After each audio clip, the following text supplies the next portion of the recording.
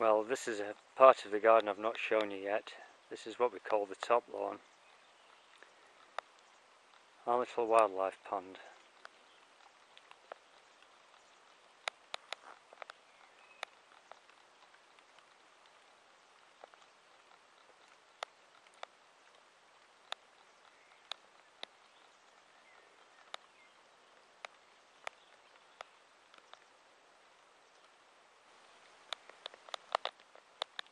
Not such a little pond when every November, early December, I have to clear it all out and thin the water lilies.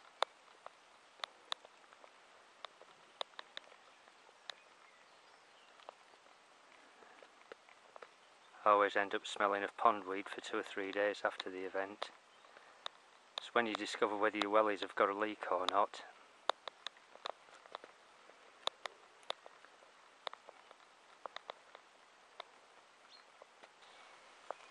Any of the flag irises we take away, I plant up in the woods. They survive quite well in dry conditions. You don't always need to have the roots kept wet.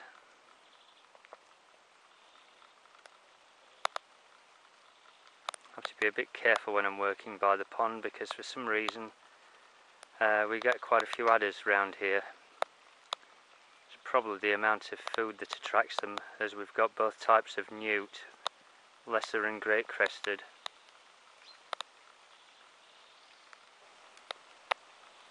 Well, the sundial's not worked all summer. Probably needs winding up. I'm going to have to run for cover in a minute because we've got another thunderstorm just about to start and break. And down comes the rain again.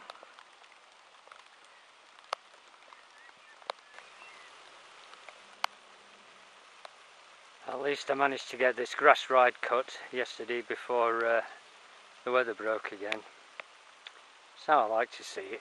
Nice and trim and wild on the edges. Okay, who said that's a bit like me?